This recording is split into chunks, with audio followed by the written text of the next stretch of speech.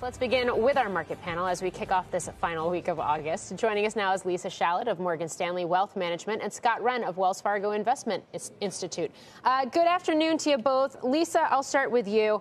I mean, the pullback we've seen, yes, we're higher on the day right now for the major averages, but we're still poised for losses on the month. Is this just a summertime pullback after a strong run to start the year that's to be expected, or could it be more? You know, our perspective is that there's more going on here, and that, what we're seeing is markets struggling to figure out how long rates are going to be higher for longer. The move in real rates, we believe, is a material headwind to stock valuation multiples. And our best guess is that stocks are trying to figure out that calculus with regard to the direction of rates. Yeah, Scott, I want to get your thoughts on that, too, because, yes, we've seen yields take a breather today, but the rapid climb we have seen in interest rates. How much pressure does that put on the stock market here? Yeah, Morgan, I think it does put pressure on the stock market. And not that, even if we trade to 4.5 or something like that on the 10-year, I mean, that's not the end of the world by any stretch. But I think when we think of rates, we don't think rates are going to go a whole lot higher from here. But we certainly think the Fed is not done hiking interest rates. We think that they're going to be higher for longer.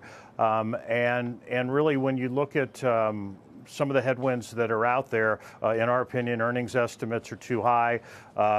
Credit's tighter out there, and that's not going to change anytime soon. So I think, if we tested the recent highs, we'd have a heck of a hard time getting through that. So we're looking for a pullback from here. We're fading this rally. We've been doing that really on the most of the way up.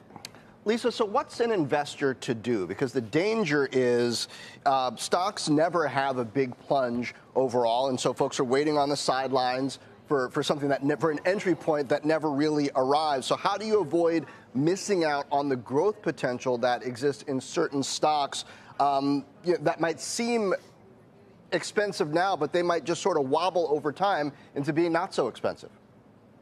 Yeah, look, I appreciate the challenges of market timing, and it's one of the reasons that we advise our clients never to try to do that, that you've got to have a strategy where you're dollar cost averaging in, and it's really just a question of your conviction. If you have low conviction, as we do today, we're encouraging our clients to dollar cost average in over a period of the next 12 months. If you're more bullish, you would dollar cost average in over only 3 months.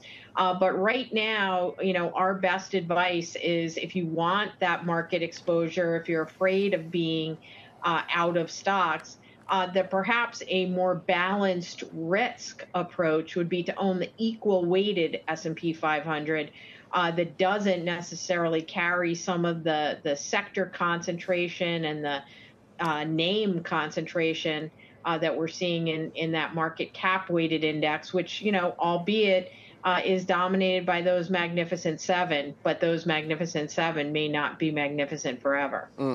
And Scott, why do you think we're going to start to feel the lag effects of the rate hikes more in Q4?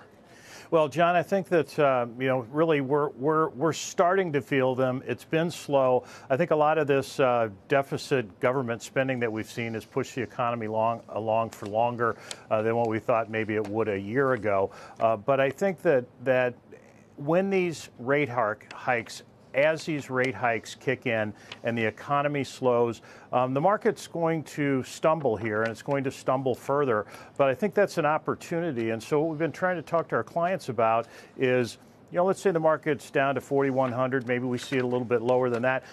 That's an opportunity. You need to be ready for the pullback, because you want to step in when the market's down, when you're a little nervous about stepping in, when it's tough to step in. So that's what we've been talking to our clients about. We don't want to buy stocks after a gigantic rally and it's near the top of the range. That's not the time to buy stocks. You want to do it when you're looking out a couple of years when they're down. So we've been sitting on some cash.